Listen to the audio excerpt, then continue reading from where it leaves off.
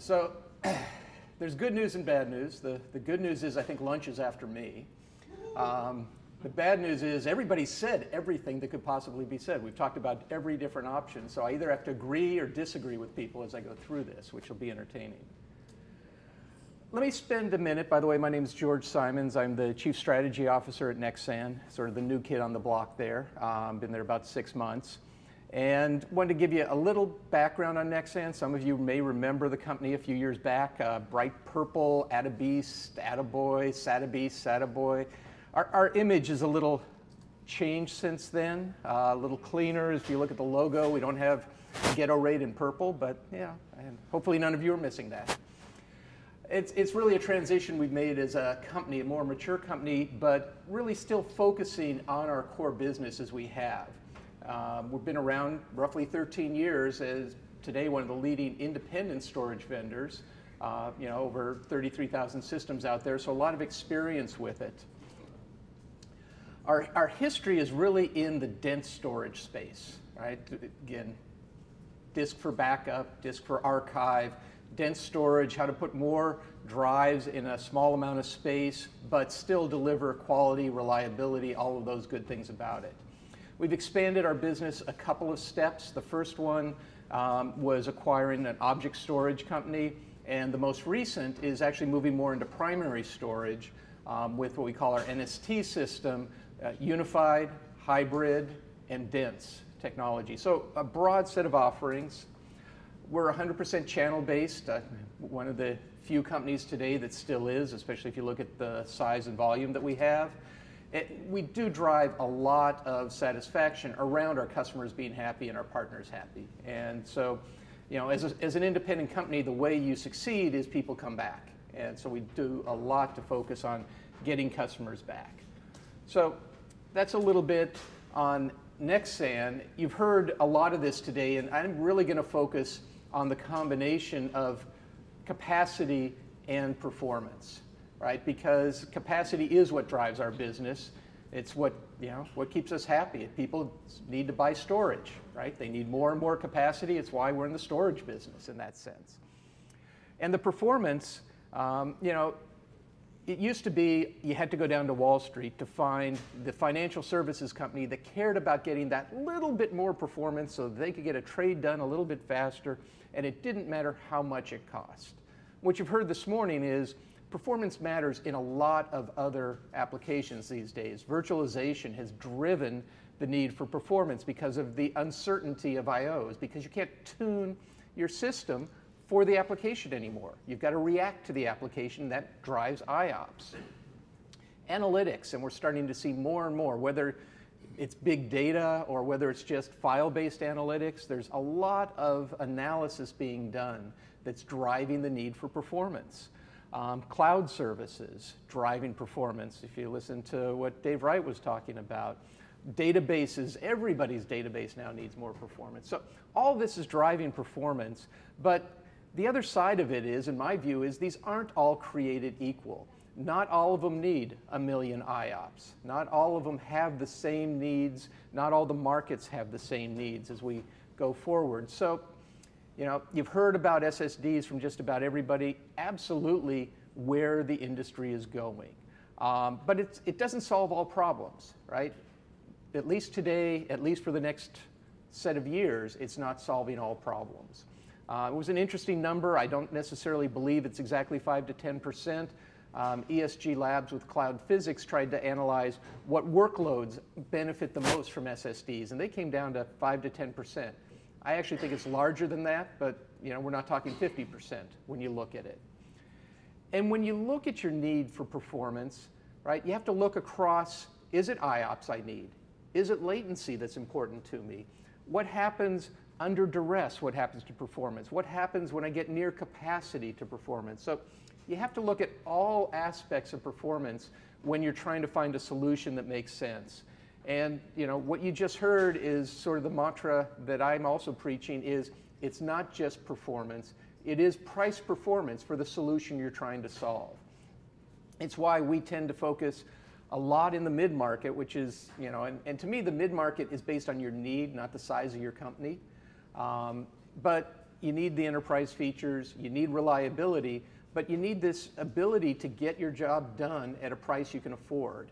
So if I don't need 1 million IOPS, I don't need to pay for 1 million IOPS. If I need 50,000 IOPS, I should pay for that level of performance. So it's looking at that mix of price and performance. And to me, the price is the per gig price. The performance is both your IOPS, your latency, those aspects of it. So I think we've covered a lot of these, so I'm not going to waste too much time talking about, yes, they're Fusion IO type cards, PCIe cards, one option. You look at the solid state storage systems, complete solutions, seen plenty of that today. There's some boxes that get put sort of what I call the bump on the wire to try to accelerate performance. And then you get into the hybrid. And the hybrid, you saw tiering, we've talked about cache, different options for how to deliver that. The issue here is cost effectiveness. The hybrid does give you that capability, and done right, it gets you the capacity side of it as well. So both of those become very important as we look at it. You've even seen a picture that looks sort of like this earlier today. What we did at Nexsan is look at how do I move as far towards the cost of spinning disk and as high towards the performance of pure SSD, right? If you can find that optimal point, you've got a real interesting solution. And we did take the choice of cache as the use for SSD. We'll talk about it, I know, more on the panel, but we looked at it, how to get the best performance. Another term used earlier today, which I love, which is simple. How to make it simple to manage. Tiering adds a lot of complexity. The caching takes that complexity away from a management point of view. How to use the minimal amount of cache for the biggest bang for the buck, right? So back to that price performance. To give you a number, we look in sort of the 50,000 plus IOPS, so 50, 60,000 IOPS for a solution. I know most applications will find that sufficient. Others won't. And if you need 500,000, a million, you heard some great solutions today that deliver that. In this mid-market, 50,000 IOPS meets most needs. The other thing you heard, which again I'm 100% behind, is just slapping SSDs into a solution doesn't solve the problem, right? Existing storage solutions, adding SSD as a cache. If the controller wasn't architected for SSD, you're not going to get the optimal improvement. Adding SSD as a tier. Again, if the controller was not architected, if the system was not architected, numbers I've heard is you'll probably get a 2x performance improvement. You know, 2x, I can short stroke drives for 2x. So again, make sure that the system is architected to use SSD and to grow with SSD. Again, the hybrid and the unified. So whether it's SAN, whether it's NAS, all right, that combination is getting to be more and more prevalent when you look at these new solutions. So we took that same approach. You know, CIFS, NFS, block, all of that as a choice. And then, again, how do I get under $1 a gigabyte? We can get down to about 65 cents a gigabyte by using our dense storage on the back end of this hybrid solution. So that's the approach we take, is take advantage of the density. Again, Tom earlier today talked about a petabyte in a rack. We get about 2.4 petabytes in a rack. So you have the density there with spinning disk, but the performance and the price when you combine them in this manner. Talked about unified, talked about scale, what wonderful builds.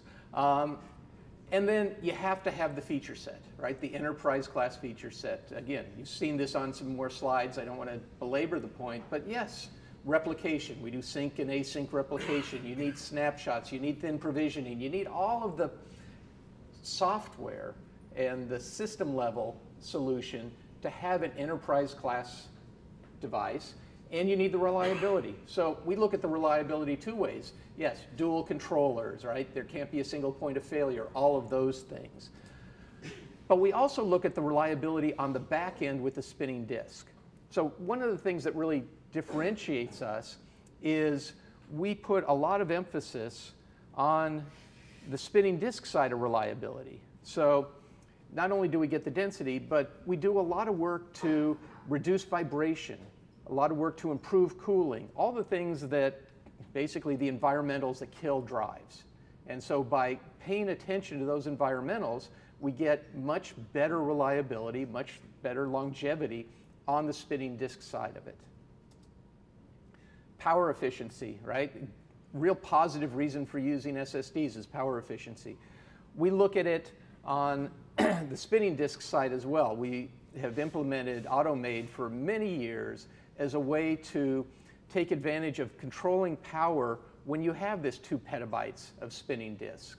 So somebody mentioned, your PowerPoint presentation that I don't access very often, your archive data, all of that. We have 5 different levels that you can set and will just automatically happen as far as when to slow down a drive, when to turn off a drive. We can even turn off entire 4U units down to about 15 watts if I don't need to access those, and it all comes back within less than 30 seconds. If I slow down a drive, it's just a few seconds for it to speed up. So different ways to manage the power efficiency on these. Easy, simple, nice words. But we also invested in the hardware technology, right? Because at the end of the day, I hate to say it, but just going and getting a JBOD unit is easy, it's cheap, I can go to Supermicro and throw drives into it, but the hardware does matter, right? This is not a pure software game. And so we invested a lot on the hardware side. These drives here are in 3 different drive bays in this 4U. Each of these pulls out independently, right? How many of you have taken 60 drives and tried to pull the whole thing out of the rack, hope it doesn't fall on you, and deal with it? So these are active drawers. I can pull out each drawer individually. We can put mixes of SATA, SAS, drives into it. Again, the vibration, we control that by the frame that's been built around it. We control that by how the drives are put in. We control the airflow throughout the system. All of that is part of the actual hardware engineering that went into this that makes an enormous difference when you're putting scale into a solution. So from our point of view, SSDs will continue to get more and more play. The price will come down, right? We're dealing with silicon, right? The price is going to come down. The reliability is going to go up. We're going to get cheaper MLC that's going to be as reliable as SLC over time. We're going to put more and more SSDs, whether it's into the back end, into other solutions. But we're going to make sure as we ride this curve that we hit that price performance mix to hit the majority of your solutions. I had an interesting conversation about 2 years ago, maybe 3 now, with Paul Moritz about what's holding back virtualization.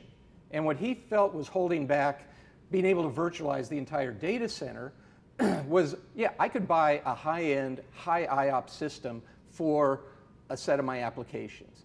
But what I couldn't do was get that scale at a price performance ratio to virtualize everything else I have in my data center. And that's what was holding back virtualizing the data center. So we have to get that mix of price performance and scale to change the data center and change where we're going. We think we're heading down the right path with what we have today. It will continue to change, and we'll see where things go with that. So with that, I'm within a minute. Lunch is coming up, so I know there are no questions. So I thank you for your time and look forward to the panels this afternoon.